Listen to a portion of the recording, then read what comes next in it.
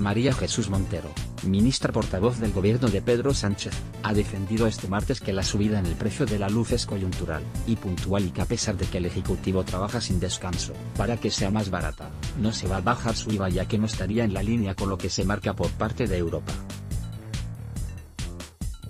España está advertida por la Comisión Europea por el uso que se hace de forma abusiva respecto al IVA reducido o superreducido, ha explicado Montero tratando de argumentar la decisión de no bajar los impuestos.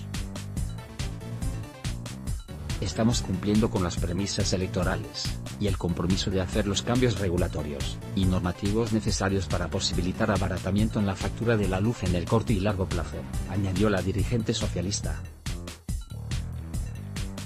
La decisión del gobierno de Pedro Sánchez ha indignado a multitud de españoles, que no entienden cómo el Ejecutivo es incapaz de bajar el IVA de la luz en plena ola de frío.